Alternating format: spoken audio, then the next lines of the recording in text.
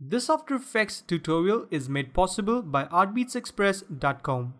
Create a free ArtBeats Express account today and receive free high-quality broadcast resolution stock media content. Content includes footages, images, After Effects templates, sound effects, and more. Click the link in the description below.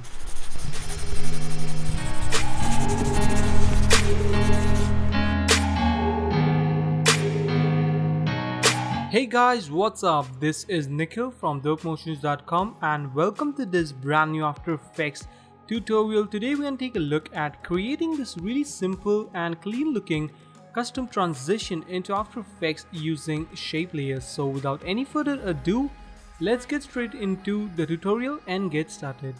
Alright, so let's create a new composition and let's just call this maybe transition. 1920 to 1080, 30 frames and 10 seconds should be good enough, and hit OK. Then I'm going to double click on the rectangular tool to create a shape layer and make this white.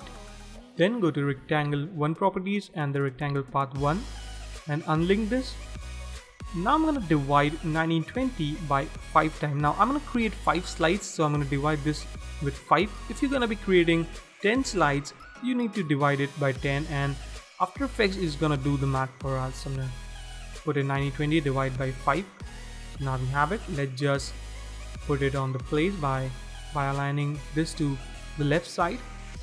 Then I'm gonna select the layer and hit S to bring down the scale properties, and I'm gonna go to, let's say, 15 frames. Unlink this and bring this down to 20 and create a keyframe.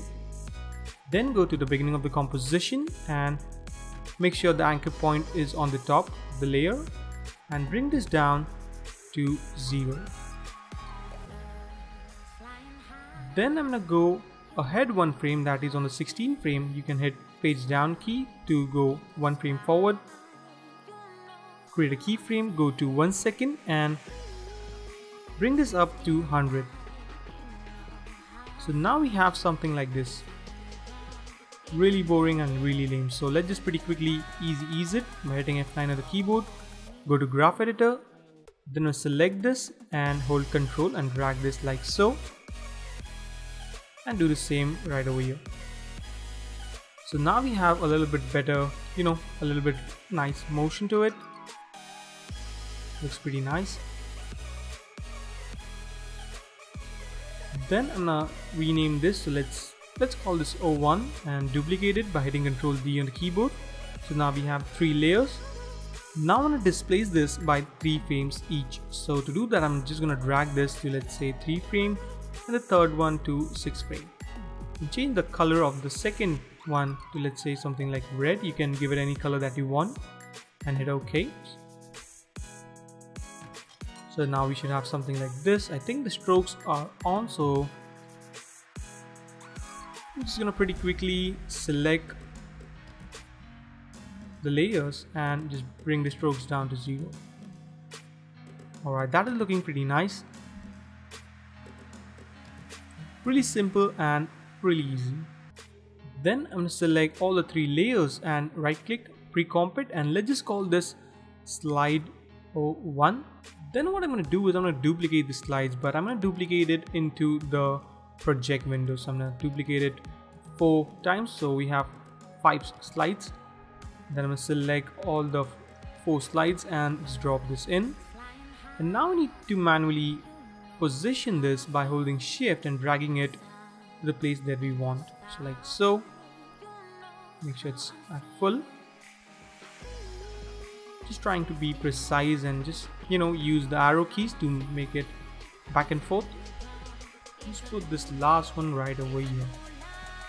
So make sure to use the arrow keys to keep it precise. Control Shift H so that we can hide the layers. So now we should have this really nice kind of animation, which also looks really nice. You can use it like this as well, but I like to keep it displaced. So what I'm going to do is I'm going to go to 3 frame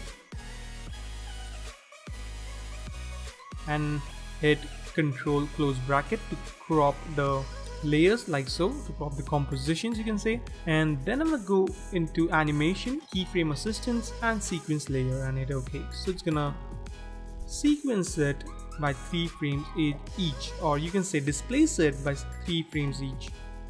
It's basically called the sequencing layers by 3 frames. So you can see it looks really nice and give that little bit of, you know, randomness to it. It just looks cool, you know. So let's just pre-comp this compositions as well, and let's call this the main slide and hit OK. Then I'll go to, let's say maybe 2 seconds, I guess. Yep, let's keep it at 2 seconds and hit Control close bracket to crop this up, hit Ctrl D to duplicate it, right click, go to time and time reverse layer. So we have the in and out transition. So now we should have something like this. Really simple and really easy. Now what I'm going to do is color this up, so you can go and color this as you wish or as you like, you know, just fill it up with your favorite colors, whichever looks good.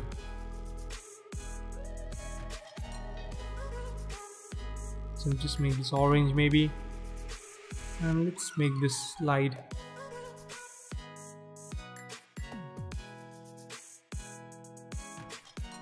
something like green. That looks nice. And let's color the 5th one as well.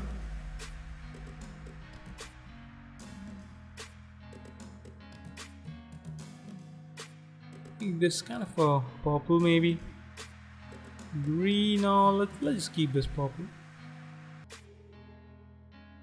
and hit OK. So now we have some really nice color to this thing.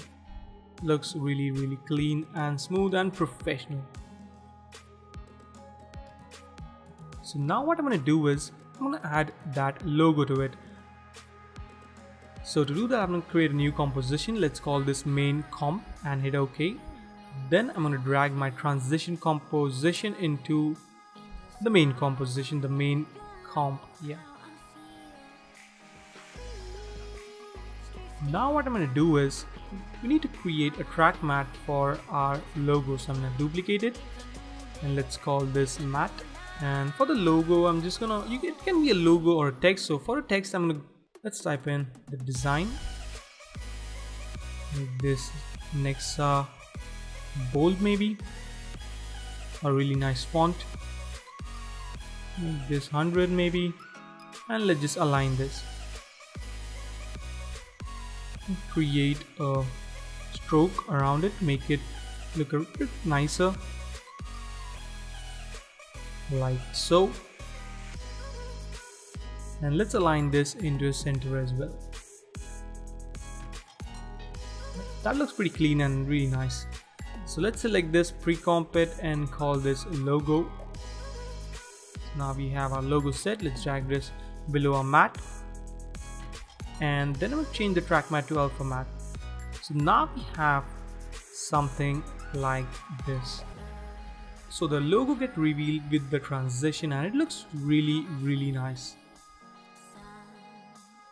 So yeah, it was simple and a quick tutorial, and I hope it was helpful to you guys, and if it was, don't forget to subscribe, comment and like, and I'll see you in my next video. Till then, take care and don't forget to stay raw, stay creative.